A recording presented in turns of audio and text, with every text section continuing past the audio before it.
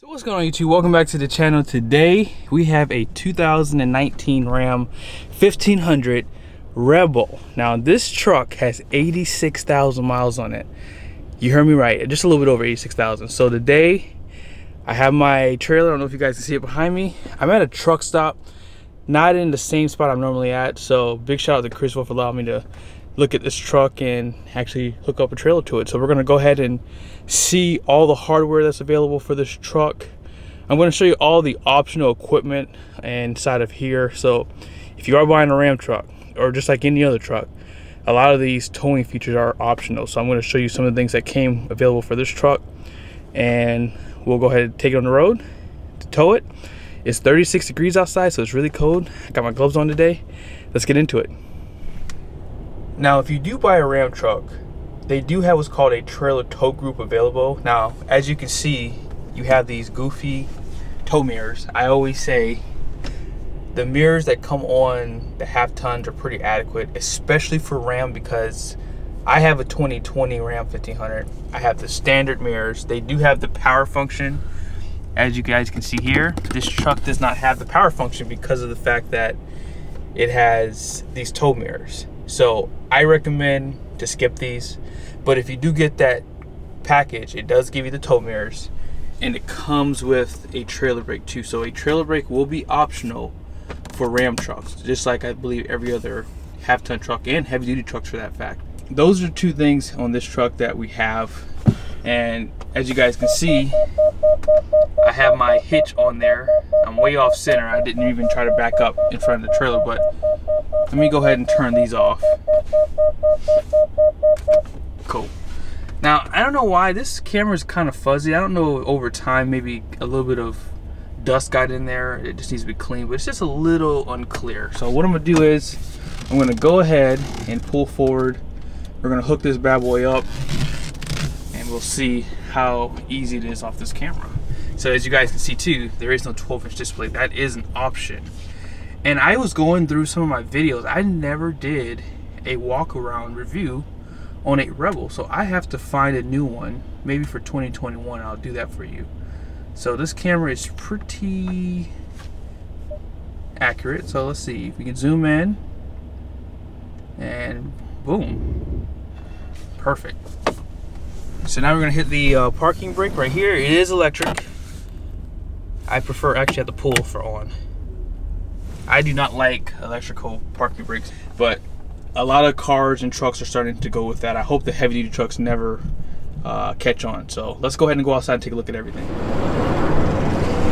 All right guys, so as you can see, the hitch is right under the ball. Now this is gonna be a Reese hitch, and this is gonna be good for 14,000 pounds for the 2 5/16 ball. This truck does come with a class 4 receiving hitch, so this is gonna be 2 inches. I already have it locked in here.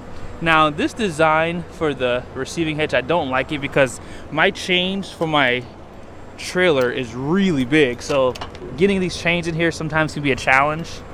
So we're gonna go ahead and hook everything up, and I'll show you guys a few other things on the truck. Now for 2019, Ram did redesign this Ram. So this is a 5th gen. It came with a 5.7 liter V8. It's good for 395 horsepower, 410 pound-feet of torque. Has an 8-speed transmission, 8 HP 75. And if you get a Rebel, the Rebels come standard with a 392 axle. So that's one thing I love about the Rebel, is it already has a lot of the things that you would want, especially the 392 for towing. You can get an e-torque motor, and that's going to give you supplemental power, you know, when you're going to launch it. So that's going to give you best towing capacity. Now, this truck has a lot of options that come standard. So check out this interior. I love the Rebels. I'm surprised I haven't done a review on one yet. I did do a review a while ago. I never posted the footage because I didn't like it, but I do like this truck's setup. I love the red accents on the doors and on the seats. It's just a really nice truck. Like even down here, looks really nice. So let's go ahead and take a look at the payload number on the door. All right, so let's go ahead and look at these numbers first. So the gross axle weight rating in the front of this truck is gonna be 3,900 pounds. The rear is 4,100 pounds. You do have a 7,100 pound GVWR. All in payload capacity is going to be 1,643 pounds. So this truck has a pretty good payload with all the options that you can kind of see. Now you can get a panoramic sunroof. This truck does not have a spray and bed liner, so that's going to help increase the payload on this truck too. You can get a 12-inch display, and the e-torque is probably going to reduce the payload because you're adding more components, because there's like a battery pack behind the seat here, so just keep that in mind also. All right guys, I don't know if you can see that, but this is 39.25. all right, so let's go ahead and drop the truck down here and we'll see what it drops down to.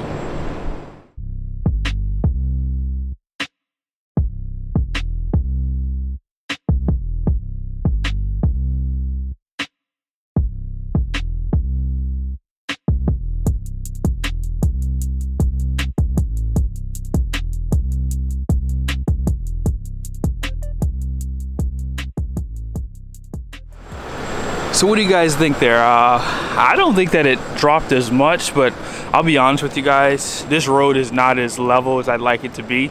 So when I get back, I'll pull the truck over there so you guys can see it on level ground.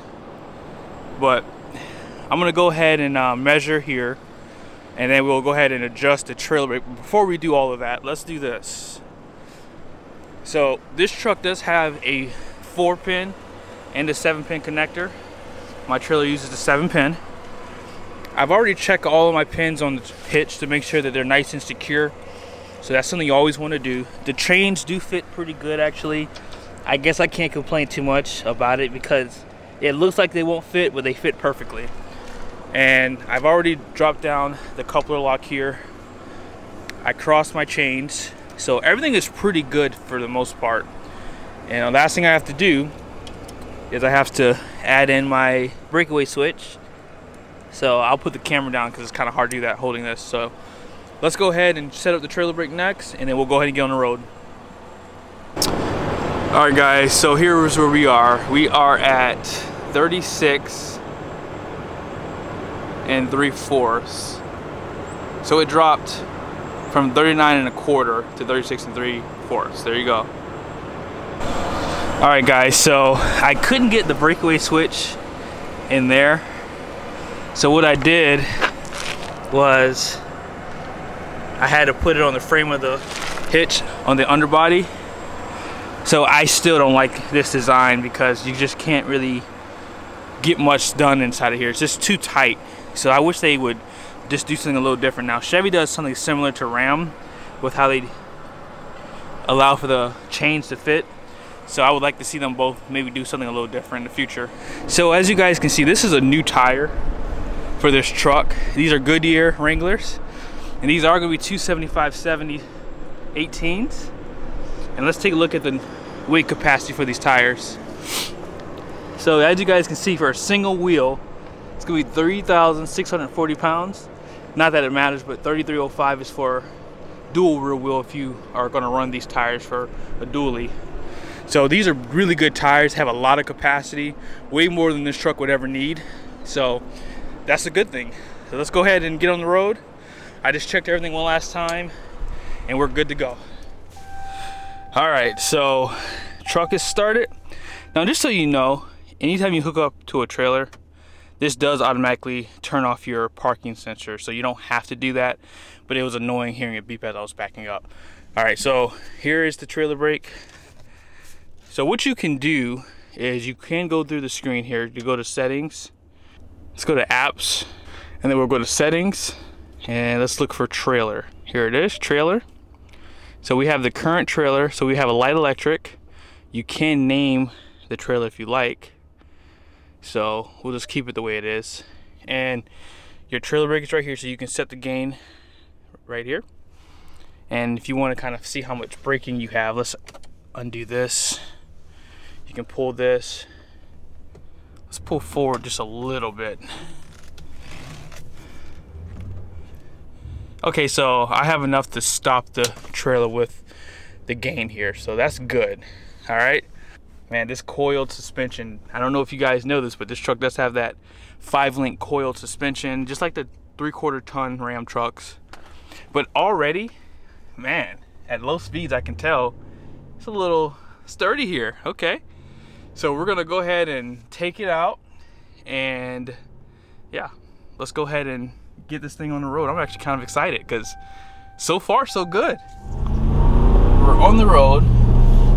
I forgot to show you guys tool haul mode, but I'm in tool haul mode now.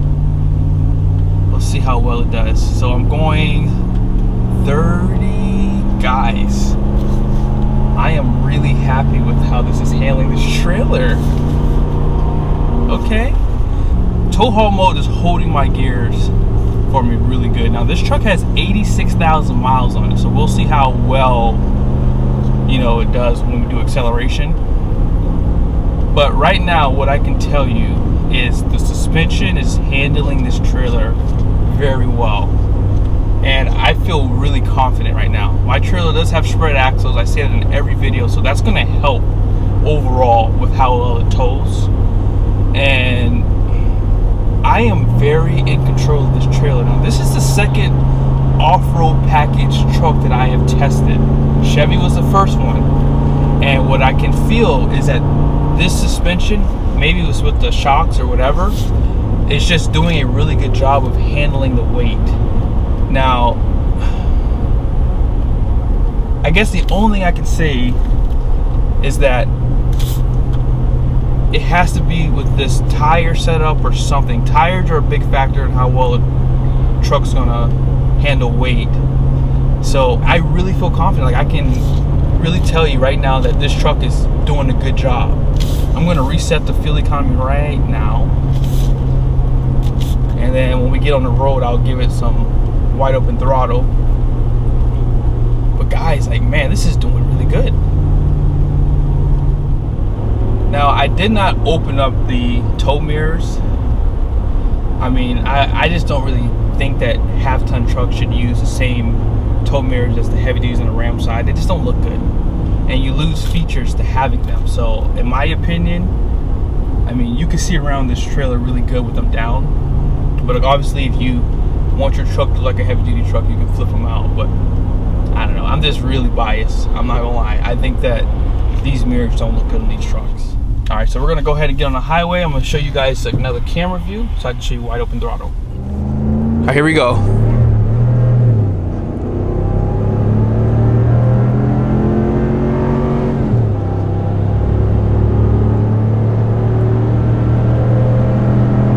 Wow.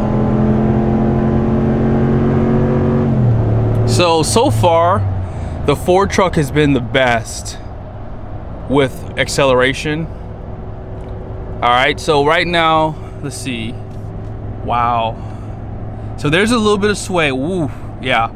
So at higher speeds, I'm going 62 miles an hour right now. All right, guys, so already I can tell that the truck is swaying a lot. Like, it's going side to side. And it's better than the Tundra was, but it does not hold a candle to the Silverado so far. Now, I did test a third Silverado. I don't know when I'm going to post that video. I'm probably going to post it before this one, but nevertheless, that has been the best towing experience so far. This truck is swaying, and like I said, it's just not comfortable at all. I would probably skip out on using this truck for towing, like heavy like this. But it definitely does handle well at lower speeds. Braking is really good. I don't know if I told you guys, I have the gain set to 2.5. If you're gonna tow with this truck, everyone says it in the comment section, and weight distribution hitch is necessary. I always say this to you guys, I'm testing these trucks, so I don't really see the need to test them right now with the weight distribution hitch, because I want to see how well these trucks tow without it. And then in the future, when the time comes, I'll get a weight distribution hitch, and then I can give you a real world scenario of how well the trucks do without one and with one. One last thing I want to mention too, I'm driving a truck with nothing in it. There's nothing in the bed, there's nothing inside this truck, there's no passengers, nothing. So when I'm doing my testing, you have to understand that I'm doing it for about 10 minutes at most. So if you're someone who's planning on using this truck for towing, you have to understand that you're gonna have a bunch of stuff probably inside the truck, inside the bed, because you have a bed. And you're gonna have a different experience. So if you add about 500 pounds inside this truck, then yeah, you're gonna have some issues with overall stability. So you're gonna need a weight distribution hitch. All right guys, so I'm back on the highway one more time. I'm not getting good gas miles. I'm getting 6.4, 6.3 now, 0.2. The shifts are really good. I'm gonna just break it off at 60 miles an hour here. Now, as far as the transmission goes, you guys can hear it holding the gears when I am like accelerating. Now, even right now, I'm at 3,000 RPMs. I don't know what gear I'm in, but it just shifted just now. So right now, I'm at 2,500 RPMs at 60 miles an hour. At 60 miles an hour, the trailer is handling a lot better. I don't feel as bad as it was at 65. So even just 5 miles an hour makes a huge difference on how well this truck handles this trailer. I mean, 9,500 pounds is a lot of weight. I know a lot of guys say it's not. It's a lot of weight. Now, if you're towing a fifth wheel, it's not a lot of weight because that weight is basically over the axles in regards to the pin weight. But for towing on the tongue like this is a lot of weight, guys. Like, I mean, it's a lot.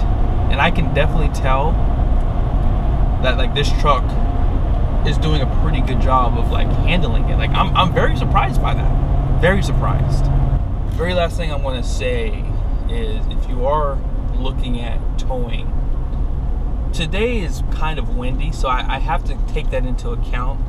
Like I can see the flags here, like they're waving pretty good in the wind. And that's probably why the way that it's handling is a little bit off. But that's the issue what I have with half-ton trucks too, is if it's a windy day or if you encounter a storm, think about the wind, think about all the variables, think about how people drive on the road. If you ever have to hit your brakes, like this truck, I mean, it is so much lighter than a heavy-duty truck. I just wouldn't trust this truck for towing at max. I just wouldn't. And even at 9,000 pounds, I feel like this is a lot for this truck. And I'm not picking on Ram. I'm not picking on any of the trucks that I test.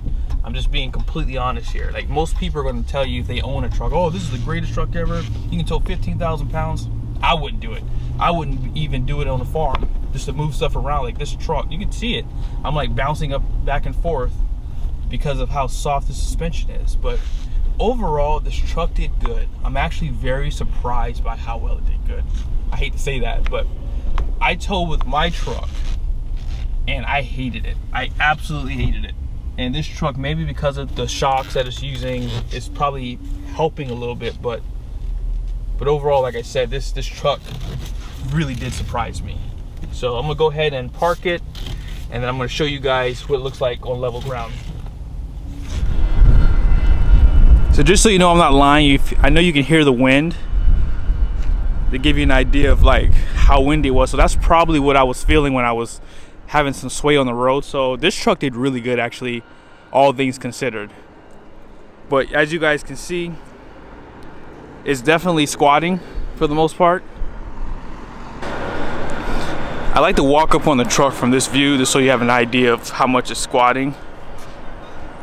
But it's definitely squatting a good bit, guys. But I'm happy overall with how this truck performed. And having a coiled sprung suspension did not do so bad. Let's see here.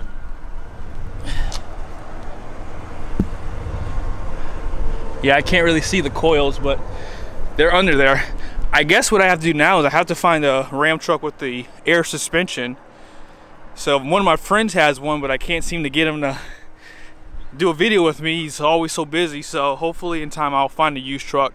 If you do live in the Frederick, Maryland area or close to it, if you have a Ram 1500 with the air suspension, I'd love to test your truck out. But guys, I hope this was helpful. Be sure to like and subscribe to the channel, and I'll see you soon.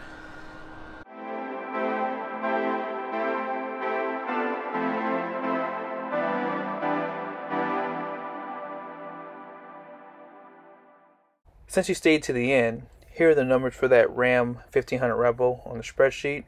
Curb weight's 5457, and this is for the actual truck. As you guys saw, the GVWR is 7100. I rounded this down just slightly at 18,283 for gross combined vehicle weight rating, and 1643 for payload. 11,183 is the towing capacity. I'm 200 pounds, so here are the numbers. So all you have is 403 pounds for payload, so there's not a lot of weight here for this truck. So as I mentioned, weight distribution here is going to put some of the weight back on the axles on the trailer. And here's your new gross vehicle weight at 6,697. New gross combined vehicle weight at 15,607, and then towing capacity you are good on with this trailer, because as I got it weighed, it was 9,340 pounds. See you guys soon.